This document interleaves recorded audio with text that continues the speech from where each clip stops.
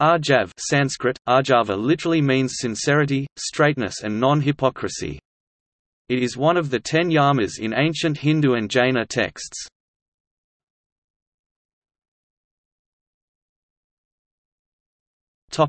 Definition.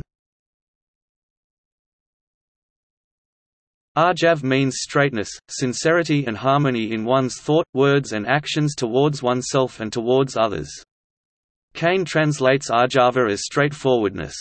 It is explained in ancient Indian texts as self-restraint from hypocrisy, and the absence of hypocrisy. It is included as one of several ethical virtuous restraints in an individual's path to spirituality.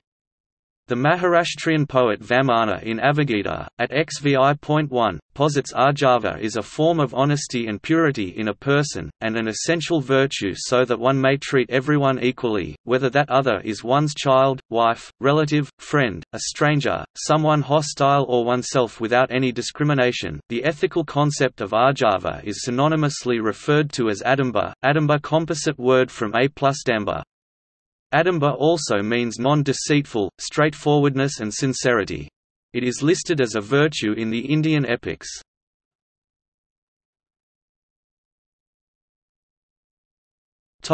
Literature. Ārjava is one of the 10 yamas listed by Sandilya Upanishad, as well as by Svatmarama. It is one of the virtuous restraints yamas taught in ancient Indian texts.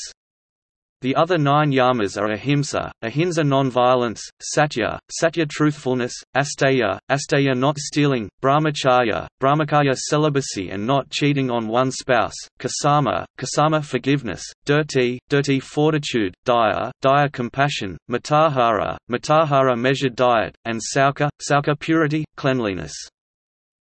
In some texts, such as by Adi Sankara, this virtue is called as bhavasamsudi, and explained as purity of motive and freedom of mind from hypocrisy, both in one's social conduct, as well as within oneself where one's thoughts, words and actions resonate.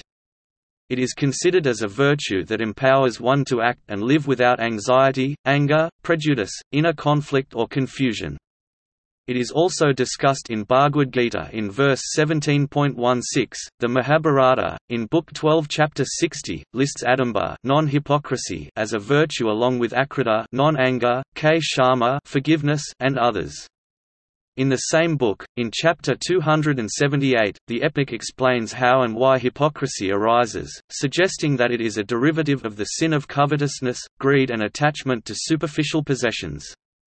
Patanjali's treatise on yoga lists only 5 yamas, which includes non-covetousness and non-possessiveness asteya and aparigraha respectively, but does not include Ārjava.